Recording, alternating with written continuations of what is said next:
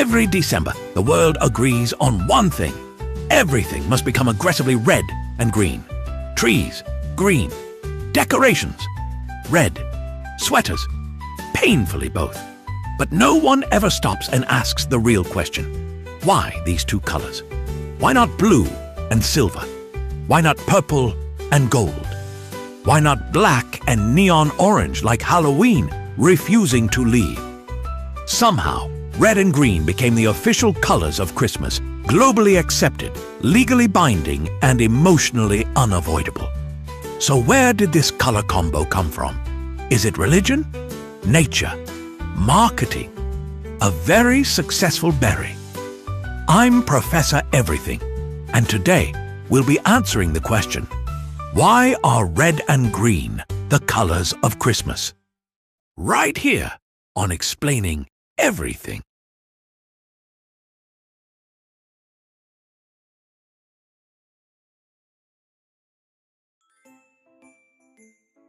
Before Christmas had lights, ornaments, or Mariah Carey, it had plants, specifically evergreens and holly. Evergreen trees stay green all year, even in winter when everything else looks dead, tired, and emotionally unavailable. Ancient cultures saw this as a symbol of life, renewal, and survival during the darkest months. Long before Christianity, people decorated with evergreen branches during winter solstice celebrations. It was basically ancient humanity saying, everything is terrible, but this tree refuses to give up. Now enter holly. Holly plants stay green and grow bright red berries in winter, which stand out vividly against snowy, dull landscapes. This wasn't just pretty, it was practical. Bright colors signaled vitality and importance in an otherwise lifeless environment. Anthropologists believe early humans were especially drawn to red and green together because those colors often meant food. Ripe berries against green leaves equaled survival. So when winter decorations used those same colors, our brains quietly went, ah, yes, life, resources, hope, congratulations. Christmas decorations are accidentally prehistoric comfort signals. Nature didn't plan Christmas, but it absolutely nailed the color palette. Once Christmas became a Christian holiday, red and green picked up symbolic meaning. Green came to represent eternal life, rebirth, and hope, very on brand for a holiday about birth and renewal. Red, meanwhile, symbolized sacrifice, love, and the blood of Christ. Christianity does not shy away from intense symbolism, ever. Together, the colors told a layered story. Life continues. Hope exists. Someone suffered for this holiday. Please enjoy responsibly. Church decorations, stained glass, paintings, and garments reinforced this color pairing for centuries, especially during Advent and Christmas celebrations. What's interesting is that Christianity didn't randomly choose these meanings. It adapted symbols people already understood. Green already meant life.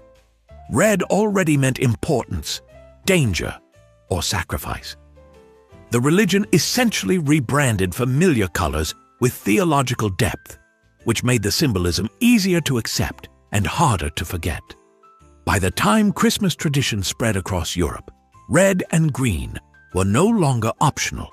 They were spiritually endorsed. Good luck changing that. Let's talk about your eyeballs for a moment. Red and green are complementary colors, meaning they sit opposite each other on the color wheel. When placed together, they create a strong visual contrast and demand attention. This is perfect for winter, which is mostly a depressing palette of white, gray, and brown. Red and green cut through that visual boredom like festive lasers. Your brain processes high-contrast color combinations faster. That's why warning signs, traffic lights, and sale banners love bold color pairings. There's also a biological reason this combo feels right. Human vision evolved to be especially sensitive to red-green contrast because it helped our ancestors spot ripe fruit among foliage. So when you see red ornaments on a green tree, your brain reacts the same way it did 50,000 years ago, by paying attention immediately and feeling mildly pleased. You're not feeling holiday cheer. Your visual system thinks it found berries. Science is magical like that.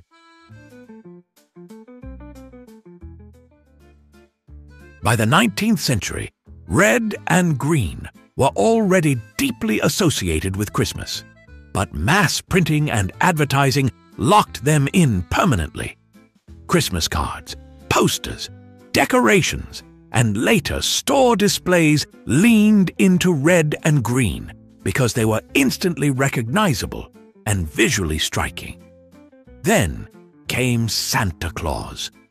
Santa didn't invent the colors, but his red suit absolutely reinforced them.